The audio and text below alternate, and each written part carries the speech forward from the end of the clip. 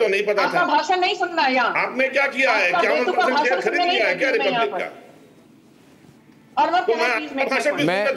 मैं सिर्फ ये कह रहा हूँ, रत्नाकर त्रिपाठी जी, मैं सिर्फ ये कह रहा हूँ, और मैं फिर से दोहरा रहा हूँ ये चीज को। एंड मुझे प्लीज आप मेरा सवाल है कि मैं हिंदी समझता हूँ, आप हिंदी समझते हैं। ये गुलाम अहमद मीर कांग्रेस पार्टी के बहुत बड़े इंचार्ज नेता हैं और उन्होंने कहा जैसे ही हमारी सरकार बनेगी हम हर घुसपैठिया को 450 रुपए में सिलेंडर देंगे।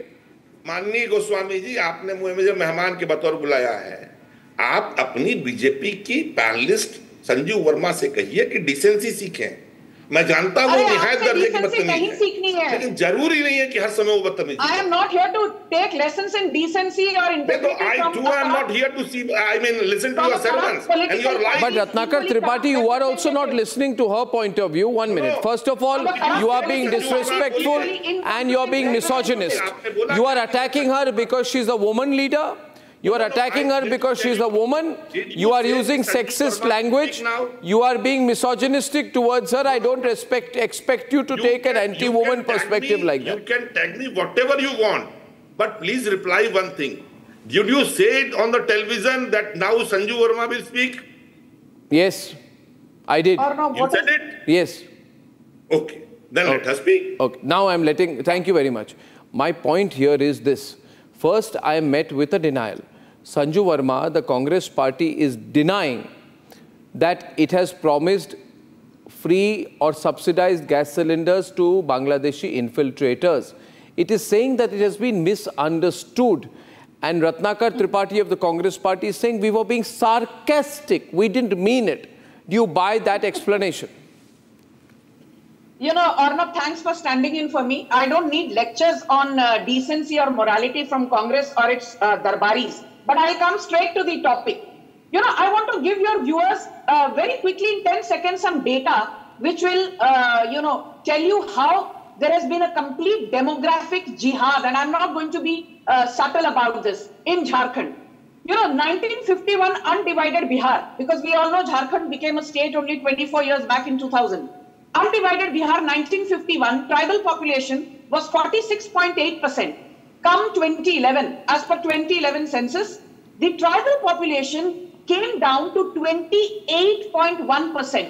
Whereas in 1951, the Muslim population was 9.44% in undivided Bihar, including Jharkhand, and that rose dramatically to 22.73% from 9.44%. But the most concerning fact is this, Arnab, that the Santhal tribe, which is one of the most important tribes in terms of its contribution to Jharkhand, the Santhalis, they stood at 44.67% of the tribal population in 1951.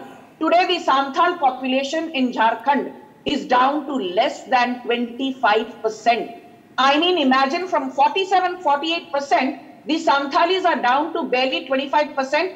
And if this does not shock us, I wonder what will. So this entire narrative ki BJP लोगों को polarize कर रही है, you know, Jharkhand में सब कुछ all is well, सब चंगासी नहीं है, all is not well. There is a demographic shift which is very, very concerning, and we need to stand up and take cognizance of that. But very quickly, from Jharkhand, let me move on to Maharashtra. ये जब कहते हैं हम 450 में cylinder दे देंगे, मुसलमानों को 10% reservation दे देंगे, रोहिंग्यास के लिए हमारा दिल धड़कता है, बांग्लादेशी घुसपैठियों के लिए हमारा दिल धड़कता है. This is the same lot, Arnab. I've done a zillion debates with you.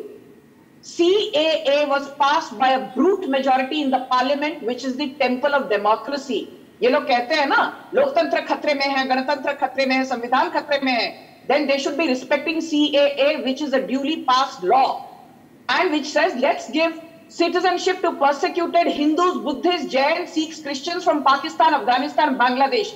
They don't want citizenship to be given to persecuted Hindus. They don't want citizenship to be given to persecuted Buddhists, Jains, or Sikhs, but they want citizenship to be given to Rohingyas.